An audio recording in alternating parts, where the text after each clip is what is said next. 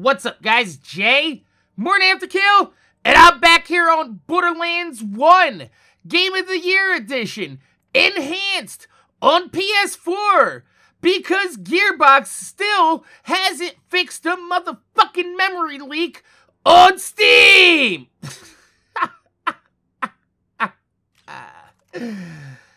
And the other day, I was filming for my Pinnacle Purple Weapon Guide series and managed to actually, factually catch the Borderlands 1 memory leak in action.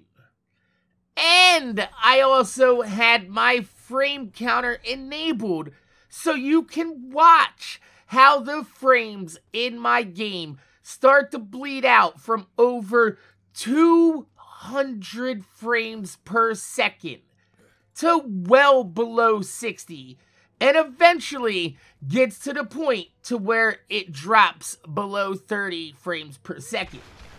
Pushing this any further will cause the game to crash as the computational limits of the game engine is reached, and it becomes a slideshow that can no longer function. So, it implodes.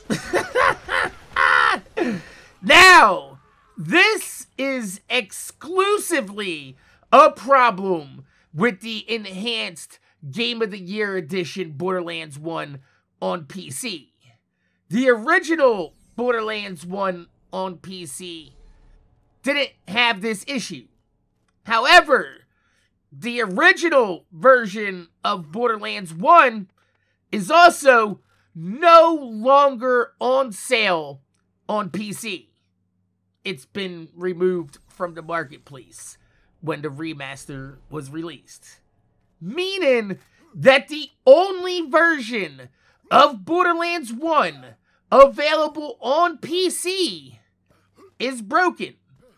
And Gearbox hasn't fixed this over the years because, quote unquote, this issue has been resolved by disabling the new digitized Angel cutscenes. But it's not. The Angel cutscenes only exacerbate the actual problem.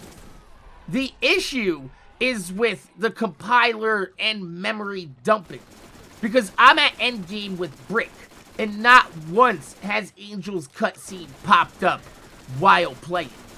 The issue is when you visit multiple places in the game without saving and quitting. All the assets from the previous areas that you visited that were compiled at the last load are supposed to be dumped at the next loading screen. However, they are not. They just keep filling up the engine's imaginary garbage can with all this data without any actual provisions in the game to dump this unused, unloaded data. But instead, it just keeps filling up and filling up this imaginary garbage can until it can't be filled anymore.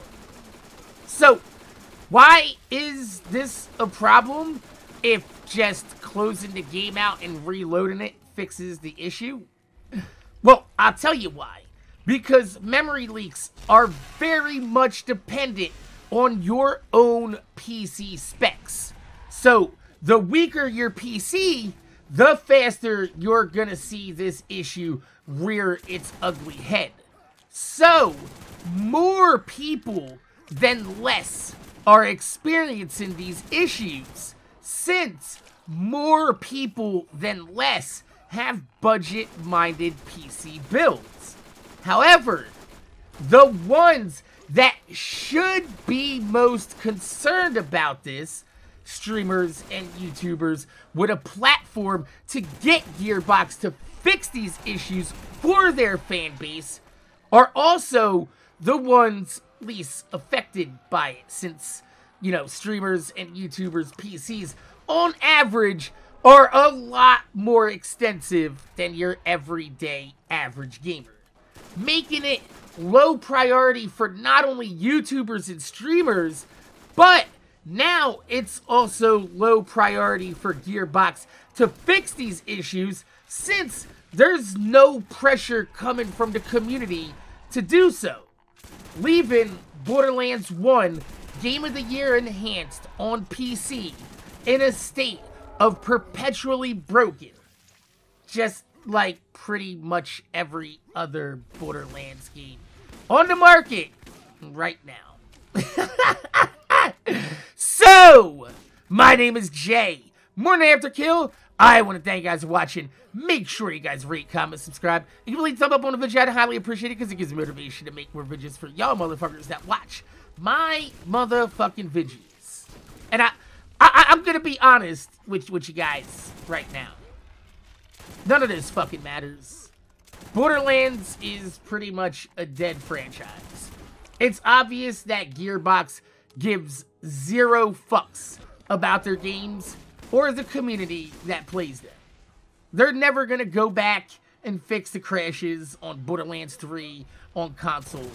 They're never gonna rebalance Borderlands 2 or make the Commander Lilith DLC free like it should be for everybody, so you don't have to lose access to your OP levels. And they're never gonna fix the memory leak. And the community is never gonna understand that the larger channels in this community don't give a fuck about them, because they refuse to risk their standing with Gearbox to get these games fixed.